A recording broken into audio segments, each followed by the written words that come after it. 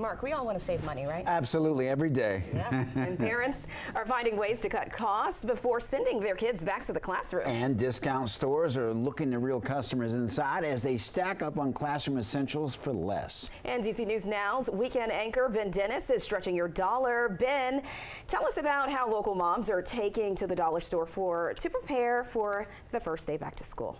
Every day is good. It would be nice if payday was every day as well. While you won't get a high-end calculator or quality end tables for college dorms, dollar stores are offering many back-to-school basics for all age groups. And we're putting one DC store to the test as one local mom sounds off on her own finds.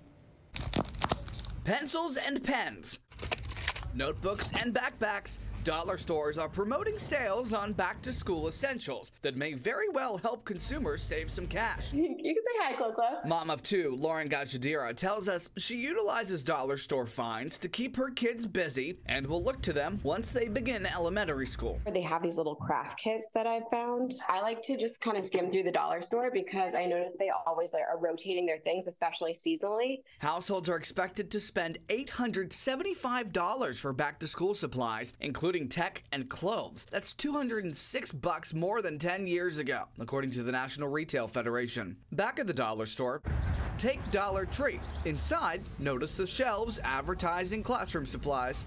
$5 backpacks, generic colors and specialized designs too. $1.25 for these packs of rulers, a basic calculator, whiteout, and plenty of highlighters. Same goes for these folders and notebooks. But be sure to price check online while at the store. You may get certain items cheaper elsewhere. Take these folders at Walmart, less than $1, as are some notebooks at Staples. With savings in mind, Gajadira is also looking at discount stores for her kids' clothes, including at Goodwill. They have a color of the week, so it ends up being like 75% off. So now I'm like, every Sunday morning, I'm like going in first thing in the morning.